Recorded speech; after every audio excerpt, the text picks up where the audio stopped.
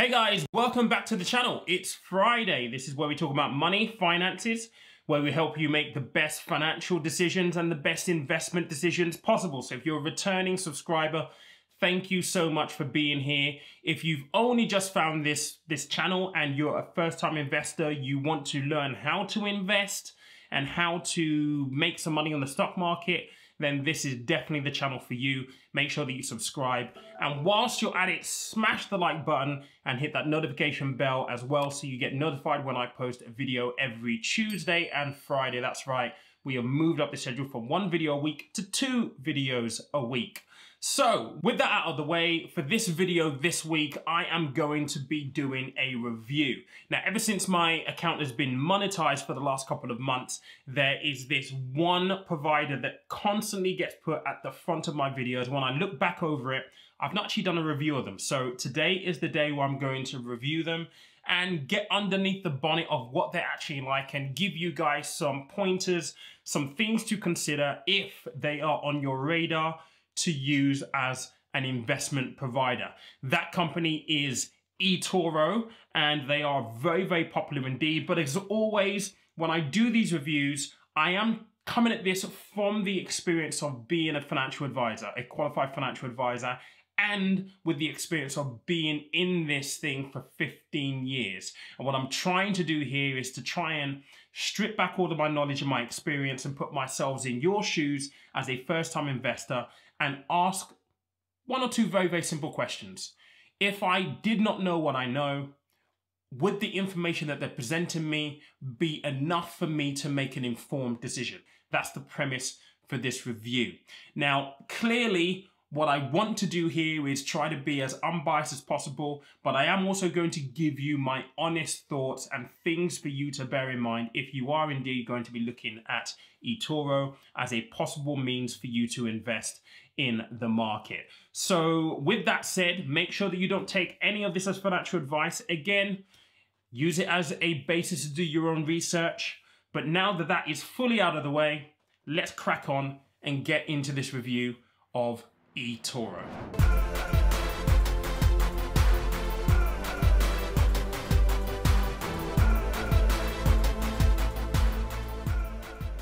Okay, so let's kick this off by going over to my laptop and just having a look at their website. I've not downloaded the app because what I want to do here is highlight as much information as possible and talk through some of the things that I think are going to be really, really important for you to consider if you are looking to use Etoro as an investment vehicle for you in the future. So this is the homepage of Etoro, and I love this advert with Alec Baldwin, by the way.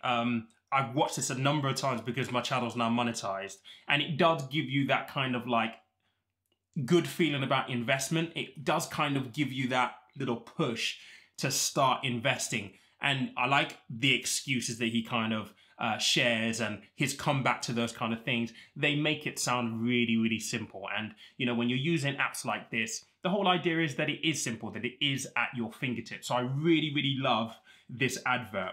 But one of the things obviously to bear in mind with this before we get into the main initial bits that I think are very, very important for you to consider, obviously, as a first-time investor, is this little disclaimer right at the top here. And I do want to address this specifically within this review because I think this is a really important thing that people often read but don't truly take notice of. And that is this little statement here. CFDs are complex instruments and come with high risk of losing money rapidly due to leverage.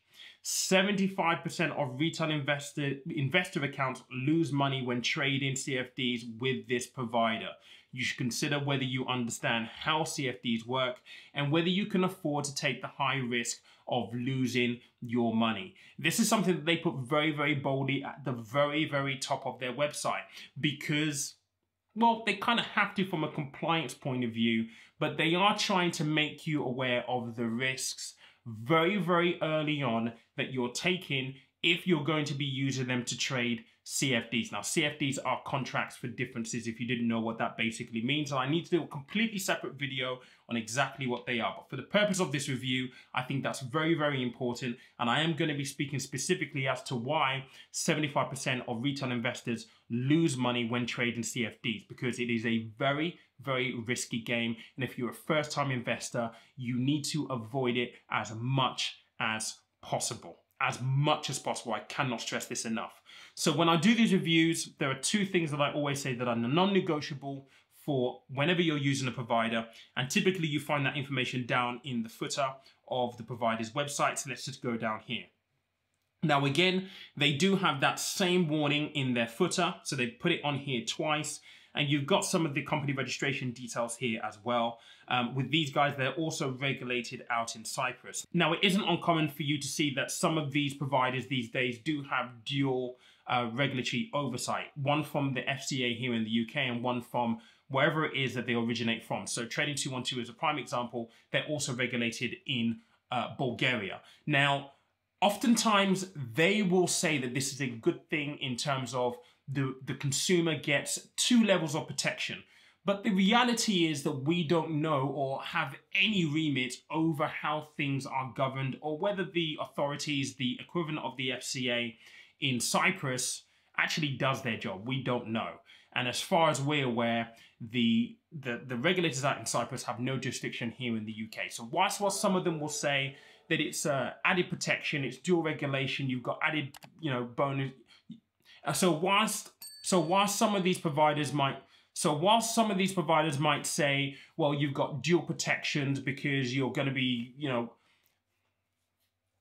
so whilst some of these providers will say, well, you're getting dual protections and it's a great thing because we're regulated out in Bulgaria or Cyprus and here in the UK, the reality is the regulators out in Cyprus have no jurisdiction here in the UK. So it doesn't really give you that much benefit as a consumer.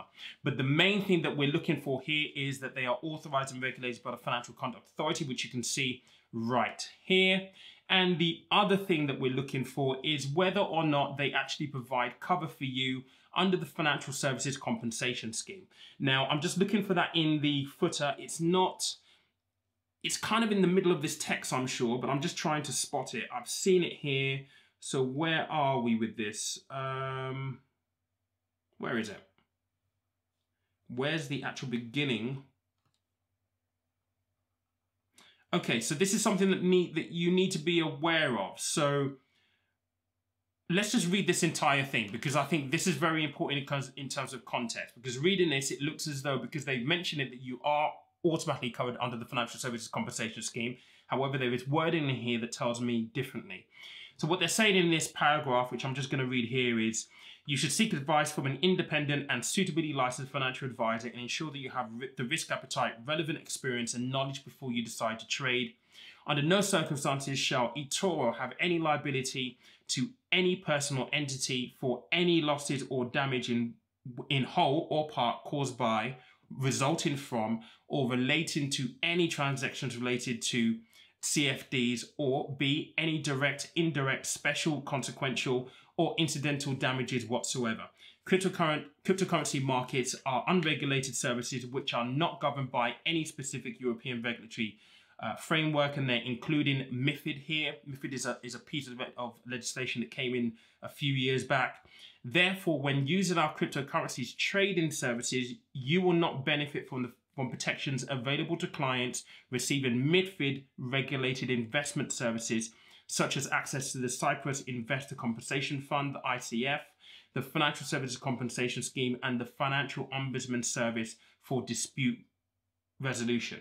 Trading with Etoro by following and or copying, replicating the trading of others' traders involves a high level of risk, even when following and or copying or replicating top performing traders. Such risk includes the risk that you may be following, copying the trading decisions of possibly inexperienced, unprofessional traders, or traders whose ultimate purpose or intention or financial status may differ from yours. Past performance of an eToro community members is not a reliable indicator of its future performance. Content on eToro social trading platforms is generated by members of its community and does not contain advice or recommendations by or on behalf of Etoro.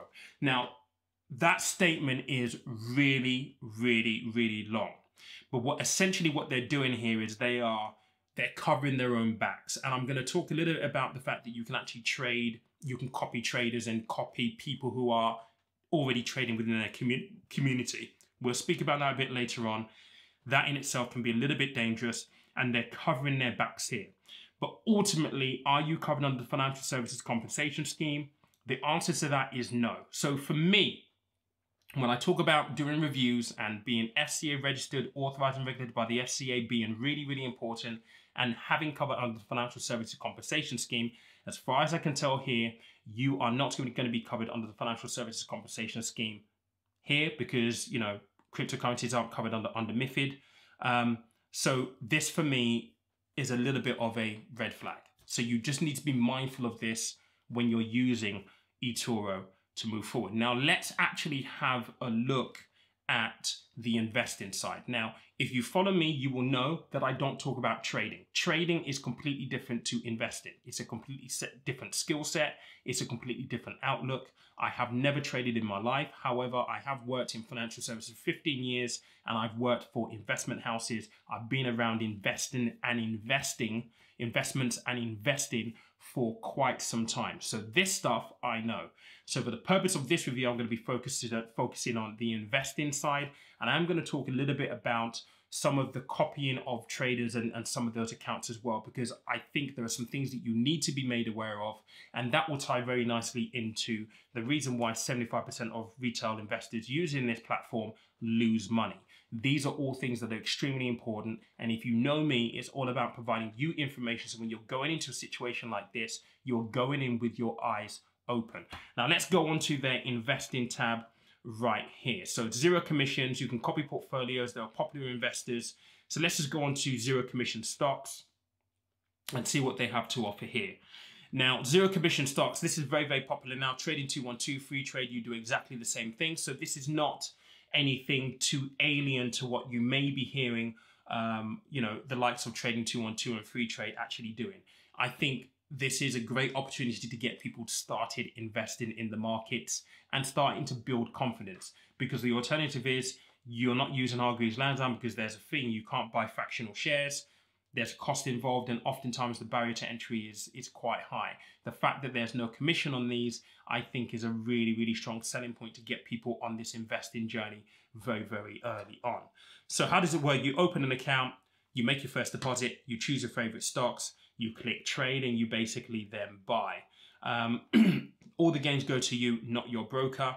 And, you know, it's just there. And, you know, why stop at 0% commission? The advantages of buying stocks in Etoro do not end with unbeatable pricing, no limit on trading volume. So that's very, very good if you've got large sums of money that you actually want to sort of turn over a period of time, or you're trading to buy, you know, a bigger bulk over a period of time because you have, you know, information, you've done your research. The ability to buy fractional shares, that's always very, very good. So they're on par when it comes to Trading 212 on that regard. Receive notifications on volatility and market events. Now, that's actually quite important. If you are going to be buying stocks, then you need to be basing your buy decision on market intelligence, on information, on resources.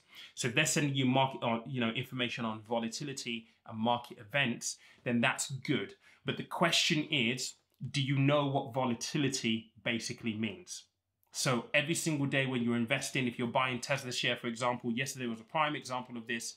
Tesla share opened at $499. By the end of the day, it was down to $440. And during the day, it went up and down just like that. Now, volatility is basically a measurement of how much a stock moves over a period of time. So that period of time could be a day, it could be a week, it could be a month, it could be a year. But it's the amount of times that it goes up and down. Now that's really, really important if you are buying direct shares, because you want to monitor where you're buying your stock, at what price you're buying. Are you buying at the top? Are you buying at the bottom? Ideally, you want to buy at the bottom. And you also want to understand where the stock is actually trending. So if you're buying on a downward slope, you need to decide whether you buy at this point or whether you wait for it to go down. And there are certain indicators that you can have a look at, and that kind of speaks a little bit more into trading, but it's important that you understand where you're buying your stock and how volatility is affecting the market price of that stock, so you buy it at the right point. So those things are really, really, really, really good if they're sending you that information as well. Free access to tip ranks, expert stock analysis. Again, if you're buying stocks, you need to be doing stock analysis and understanding the business that you're buying. So if they're giving you access to, you know, this kind of information, absolutely fantastic. This is music to my ears, because it's going to do nothing but to empower your buying decision. So I'm just going to go down here really, really quickly. There's some reviews on here. There's some frequently asked questions. Let's click Start Invest and see what we've got here. Now, I don't actually want to create my account because I don't want to open another account with another person. So I'm just going to go back out of this, and I'm going to just have a quick ganders at, let's have a look at the education center actually, because I think this is really important. Again, anything that's going to empower your decisions, I think for me is absolutely crucial. And I welcome this kind of stuff from providers. So let's have a look at their news and analysis. Tesla, obviously, you have to love Tesla, and you have to love that they're actually making some commentary on this. So let's just have a look at this, because this is from today. Tesla hits the brakes after mammoth rally, and it will. I did a video on Tuesday talking about what might happen next, and what we saw yesterday was that there was a big shareholder in Tesla who was forced to liquidate some of their assets because of the maximum allocations they can actually have. Now, this is a natural thing that will happen when you experience this kind of growth, and we saw the stock slide back a little bit yesterday. It's to be expected. I kind of talked about that on Tuesday. So if you've not watched that video, make sure you go and watch that as well on Tesla. But it's good that they're actually providing this kind of stuff, and they're doing this on a daily basis. You get the candlestick analysis of what happened to the stock yesterday. Now let's just go back out of this one. I do want to have a look at the complete guide to fintech. So this is just going to give you a bit of information about the fintech sector, I would imagine. Yes, so it's giving you a lot of content there actually. How to trade cryptocurrencies, how to trade commodities, investing with copy trading. So look, if you're a first-time investor, I would strongly recommend that you take time to actually read through this stuff. Because if you're going into anything where you're spending or investing your money, risking your money, I should say, then it's really important that you acquire the knowledge that you need in order to make sure that you don't lose your money. This is all about stacking odds in your favor. And the fact that they've actually spent the time to create an 18-chapter resource here is, I love it. But you have to take the time to actually read it and make sure that you digested the information, so that if you are going to be copying trades, you at least know what to look out for and you know what to expect. You've got their insights of the things that they think that you should know in that position whilst you're doing that. I do want to go on to, we talked about social trading here as well, daily market reviews. Go and have a look at all of this stuff. But I do want to address, if I can just find it on here, the reason why most people lose 75% using this provider. Now, I've said this before, and I think it's really, really, really important, guys, to acknowledge that regardless of what Instagram, Facebook, TikTok, or even YouTube might tell you, because there are loads of guys out here with ads about how you should be trading and how you can make money overnight and it's a quick ticket to being rich. None of that is true. Oftentimes, when people begin to invest with people like Etoro, Free Trade, and they're using CFD, so they're actually trading and leveraging so that they can trade at volumes for better returns, oftentimes they're not investing starting with the right objective. It's, how can I make money quickly? And unfortunately, that is a recipe for disaster, because oftentimes there isn't a grounded goal, number one, and you hear me speak about goals all the time. You have to know why you're investing, and investing to be rich is not good enough. It needs to be more tangible than that. So oftentimes people trade because they want to get rich overnight. They just want to make a quick buck, thinking they can make 100 quid, 500 quid a day and they'll be happy. And oftentimes they forget to seek out the knowledge and the foundation that is required for them to make the best investment decision possible to increase their chances of making 100 or 500 pounds a day.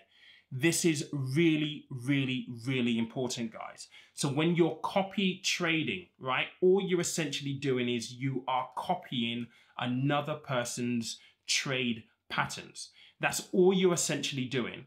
And they've already posted in their disclaimer at the footer of their website that clearly sometimes there is no guarantee that the person that you are copying is a professional. They could be a newbie just like you. Therefore, it is extremely important that you get that knowledge. This is the difference between somebody giving you a fish instead of teaching you how to fish. Okay? Those two things are very, very different. I could go fishing for you, bring you back 4 or 5 sea bass. But if I put you in a boat, put you on a lake, give you a fishing rod with bait, right? And teach you how to fish, you know how to do this after I am gone. And oftentimes when you're copying traders or you're copying what other people are doing, that's essentially what's happening. You are not learning how to do this yourself. More importantly than that, you don't know why the person that you're copying is investing or trading in the manner that they are. You don't know whether this person has £250,000 in a bank as an emergency fund and therefore can afford to take risks that you cannot afford to take as a first-time investor. So it's really, really, really important. Don't just do this to think that you're going to get rich overnight, and don't do this just to copy somebody else. That's one of the big things that they put in the ad, which I think is really, really dangerous. But as a professional in the industry, I have to highlight that because it is so, so important. It is the path to ruin. But I hope that you found value in this, and I'd be interested to hear your thoughts on Etoro. Are you using them? Have you used them? What was your experience of them? Have you copy trade? How did you actually do? Did you have a positive outcome? Did you have a negative outcome? Let's have a conversation in the comment section because I think it's really, really important. What do you think about the difference of somebody fishing for you or you actually having the skills to actually go out and fish for yourself so you can build wealth for yourself and buy yourself in the future? Is that important to you or is it not really that important? Let me know in the comment section below. And guys, if you've not listened to the podcast, this is the artwork right there. It's available on Apple, Google, Spotify. It's a really, really good podcast. We talk about everything across money, finances. It's a really good listen. Make sure you go and support there. And if you've enjoyed this video and you've made it this far, thank you so much. Make sure that you smash the like button for the YouTube algorithm.